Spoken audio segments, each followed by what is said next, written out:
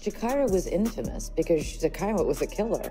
Allegedly killing up to 17 people by the time she was 17 years old. Killing up to 17 people by the time she was 17 years old. In the intricate tapestry of Black America, there exist narratives often overlooked, voices seldom heard, and lives shrouded in the shadows of societal neglect. Such is the tale of Gakirah K.I. Barnes, a young woman from Chicago's South Side who emerges as a compelling emblem of these obscure stories. Her life, marked by the raw realities of inner city struggles and the tumultuous world of gang violence, offers a profound glimpse into the complexities of Black America. Today's episode of Fear of the Black Messiah, we delve into the captivating journey of one of Chicago's most ruthless killers, 17-year-old Gakirah K.I. Barnes. On January 21st, 1997, Gakirah Barnes was born in a world fraught with adversity.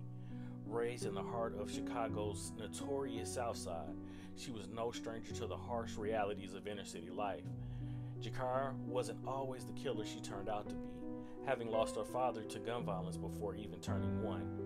Gakirah went on to excel at school and had aspirations of being a social worker.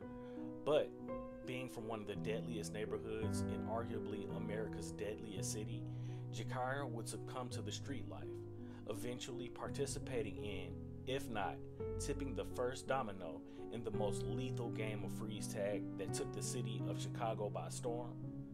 That deadly game of freeze tag would give birth to drill rap, an entire rap genre in Chicago, quickly affecting the rest of the country and eventually the world, turning some into stars and others into, well, t-shirts. But first, let's go back and try to understand how we got here. The Great Migration saw millions of Black folks moving from Jim Crow South, seeking better opportunities in more industrialized parts of America, Chicago being one of them. By the end of the 1940s, nearly 500,000 Black folks lived in Chicago, mostly in a small quarter called the Black Belt. As the Black population increased, so did the white supremacist recipes to disenfranchise foundational Black Americans. Step 1. Deny home loans to Black Americans so they can't move into white neighborhoods. Step 2. Take a single Black family, move them into a white neighborhood. After, go up and down the block telling the neighbors that a Black family has moved in. Make sure to mention that if they don't sell their property, their values will go down. If that doesn't get them to sell, tell the lady of the house that she might be SA'd. That ought to do the trick. Step 3. Buy that house at a lower price. Step 4. Sell that house to a Black family at an inflated rate, and don't forget to add in a high interest rate. You were either kept out or priced out. This cocktail created a swell of concentration in the city, namely the South Side. With overcrowding came the deterioration of Black neighborhoods. What was the government's answer to this problem? Public housing. But due to neglect and poverty, by the 1970s, the public housing became as bad as the deteriorating homes that they were trying to get away from, birthing gangs like the Black Disciples and the Gangster Disciples. Due to the decline of funding of these public housing communities, the members of these communities were left to fend for themselves. The Chicago housing authorities refused to maintain them, making way for some pretty dangerous circumstances. Like the Robert Taylor homes, which had over 28 buildings and stretched over 4 miles, and one of, if not the most notorious housing project in America, Cabrini Green. Now, if you're not familiar, I'll let you look it up on your own. Just know that one of the scariest horror franchises made Cabrini Green its setting, Candyman 1 and 2, and I still won't say his name 3 times in a mirror, but I digress. By the 1980s, the jobs that lured migrators from the South had all but dried up. By the 2000s, Chicago decided that they had made a mistake with public housing projects and decided to tear them all down, giving displaced Black Chicagoans Section 8 vouchers that were only honored in the city's South and West Side. This created a haven for gangsters and hustlers where crime was rampant. Allegedly, one of those gangsters was the father of Gakirah Barnes. Now I say allegedly because according to Gakirah's mother, he wasn't a gangster. But that still didn't stop him from getting murdered with an AK-47 when she was only 1. Gakirah's family had settled down on 63rd and St. Lawrence on the city's south side, around the corner from Parkway Gardens, a housing development that Michelle Obama grew up in. At an early age, Gakirah was exposed to death. This would further expand as she would witness one of her brothers being unalived in front of her at an early age. In spite of the early death she was exposed to, Gakirah flourished in school until her 9th grade year, when teachers say she withdrew from achieving academic success, eventually getting into fights and hanging out on the block a lot more, where the gang violence eventually engulfed young Gakirah. 63rd and St. Lawrence was primarily a gangster disciples territory, also known as GD, and their beef with the black disciples dates all the way back to 1989, but it wasn't always like that. Here's a brief history lesson. In 1968, 2 rival gang leaders, Larry Hoover of the Supreme Gangsters and David Barksdale of the Black Disciples Nation, merged their 2 street organizations into one, making them the Black Gangster Disciple Nation. Their main goal of starting the organization was to fight off racist white gangs like the Uptown Rebels, but they would eventually evolve into drug and gun distribution throughout the city and nation. These activities led to the incarceration of Hoover for murder. David Barksdale died from kidney failure. Although incarcerated, Larry Hoover still ran the gang from inside, but began to focus more on the gangster disciples side, ostracizing the black disciples. This caused a split between the 2 gangs, fueling beefs and murders, further exacerbating tensions between the 2. By the mid-2010s, almost all leadership and OGs were locked up, further splitting the gangs fractured into sets, mainly neighborhoods or offshoot gangs within the gang. Gakirah rep STL-EBT, the abbreviations of the street names St. Lawrence and Eberhard. Their main rivals was the BD set that dwelled in the Parkway Gardens, also known as Wick City, but not for long. This will all change with the death of Shondell Tuka Gregory, a beloved member of STL-EBT. Tuka was also close to Gakirah, with the 2 growing up together. Allegedly, Tuka was killed by an O.D. Perry, but Tuka wasn't the first STL-EBT member to allegedly fall victim to O.D. He also allegedly was responsible for the murder of a Jeremy Marshall, the cousin of a high-ranking STL-EBT member.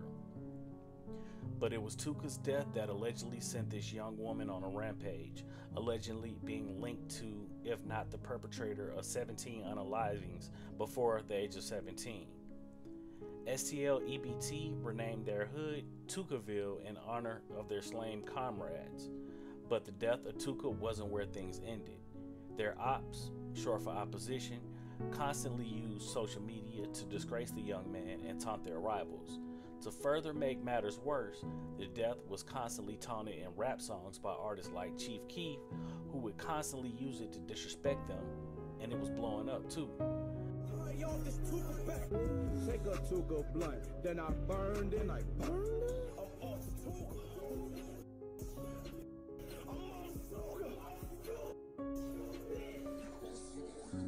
On August 10th, 2011, STL-EBT celebrated the birthday of Tuka, their fallen soldier.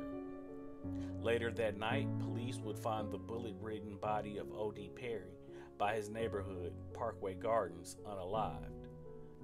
At this time, Parkway Gardens was nicknamed Wick City. This might have been one of the most impactful deaths in Chicago and the drill rap community, as it spawned the unofficial name change of the neighborhood from Wick City to O Block. The name O Block is so infamous that up until recently, you could Google Parkway Gardens and O Block will be the name shown on Google Maps. Now, there was a lot of speculation as to who the gunman behind the killing was, but according to police, an eyewitness identified 14-year-old Gakirah and another black male to have carried out the ambush. O.D., who was known for carrying a .357 Magnum that would later be seen in pictures online with Gakirah. She went on to be known as K.I. and also Lil Snoop. named after the female killer from HBO's hit show, The Wire. Gakirah would soon come to realize that the street rules go both ways and would experience a heartbreak that set her down a darker path with the death of her close cousin, Taquan Tyler. The saddest part about this story is that Taquan's mother had moved them out of the hood to the suburbs to get away from the senseless violence, and he ended up losing his life when a gunman sent shots into a group of youngins. Taquan was really close to Gakirah, and this turned her heart even colder. Overnight, Gakirah turned into a monster, changing her online presence to memorialize Taquan, going by the name Taquan Assassin, and that's exactly what she embodied. So, STL, EBT, and O Block were going body for body, and on September 25th, 2012, Gakirah ends up getting jumped on a train, which is seemingly uneventful, but this jumping sparks a relationship with one of her attackers, Davon Bennett, also known as King Von. Got some top from this. She from Kanka, she just brought a Glock with a ruler clip. Boy, don't play with me. This hoe met her at the store. You know how it goes. She wanna smoke, so I bought some dope and took her to the Oaks. Yes, that King Von, the demon from O Block, but that's a whole nother story. And it's almost poetic, eerily poetic. These two known killers from rival neighborhoods, rival sets, rival gangs playing a cat and mouse game with each other's lives, and the story gets even crazier in a bit. But it all starts with K.I. getting jumped on the train. Allegedly, Davon punches K.I. multiple times in the face. Afterwards, he hops on Twitter to brag about it. In response, K.I. tweets her status, letting everyone know that she's a little banged up, but she's still good. But then she takes it up a notch, threatening gun violence. Days later, K.I. and other STL EBT members jump an O Block member on the train, and like Davon Bennett, she hops on Twitter to let Von know what happened, directly adding him. And King Von responded to the tweets, but not in the way that you would imagine. Essentially, he says Kyra ain't no lame, and I think I love her. Dog, you really can't make this stuff up. Von starts to pursue K.I. playfully online, telling her how he would treat her right. He even began DMing her directly. And at first, Gakirah wasn't going for it. But eventually, she began to soften up to the known killer, asking if they were trying to kill her, with Von responding that they were, but that wasn't what he was on. Saying, I don't think I could kill you. You seem cool as hell. Telling her that if he did want to unalive her, that he could have done it while on the train, as he was armed. He went on to tell her that after their crews were done beefing, that they could be together. And they continued their banter, that is until Gakirah and her crew caught King Von and his best friend at the entrance of O Block, where Von was shot in the leg, and eventually him hopping on Twitter saying that he didn't have to get shot for them to be cool. His best friend flat out tweeting that he was gonna unalive her. Von and K.I. continued to tweet and DM each other until Von was eventually arrested in November of 2012 for unlawful use of a firearm by a convicted felon, but would later be released in 2014. Now I'm telling you all this for a reason. I hope you're keeping up. We're gonna put a pin in this for now. So at some point, Gakirah becomes a killer for hire. A DM exchange with her and another young man was exposed, with the man wanting to hire her to kill another popular rapper in the drill scene named Lil Herb, who has since gone on to change his name to G Herbo. She racked up so many bodies. According to A&E's Secret Life of a Gang Girl, let me pause there because that's the dumbest name in this situation. I don't even know what A&E was thinking, and you'll see why later. But anyway, they alleged that she was directly responsible for unaliving 17 people by the time she was 17 years old. The streets say it's more like 20. And on April 11, 2014, Gakirah made a fatal mistake, as she would tweet out her location, almost asking for death. In the weeks prior, she started making more introspective tweets talking about the demon she was battling, and tweeting that if her father was alive, she knew things would be different. As a side note, I wonder if the constant threat of death wanted to make her expedite the process and speed up the inevitable. knowing she was the biggest game trophy her ops could have had, weighing heavy on her heart. That, along with all the blood spilled by her own hands, it just makes you wonder.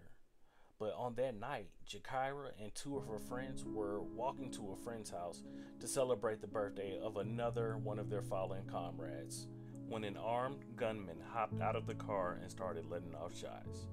Her two friends would be hit, sustaining non-life-threatening wounds to the leg and to the foot, respectively.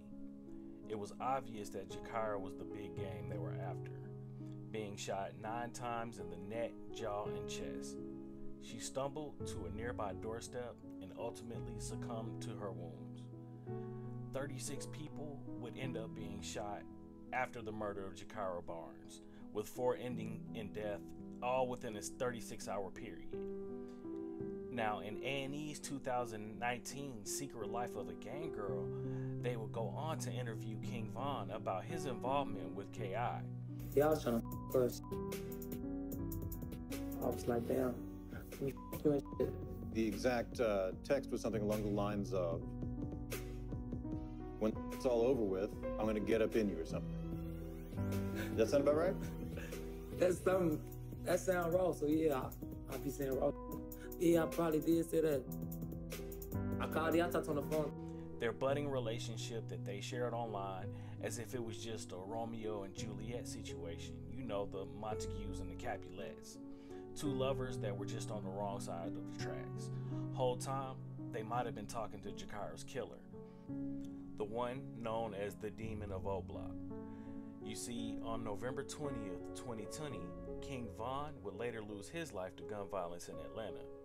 At this point, he was a young rising rapper who seemed to have made it out of Chicago, being taken under the wing of Lil Durk, another more established drill rapper. When a beef led to an altercation outside of a nightclub, he would go on to be shot by another rapper's entourage. A year after his death, the Chicago police released documents related to several deaths involving King Von, naming King Von as the murderer in several cases. One of those murders he was attributed to was the murder of Gakirah K.I. Barnes. Now, I wanted to say that these kids are evil, but that's too easy. It's easier to blame them than the system that they were brought into and the conditions that were manufactured to create this nonsense. Were they wrong? Fucking right. But who gave them the guns in the first place?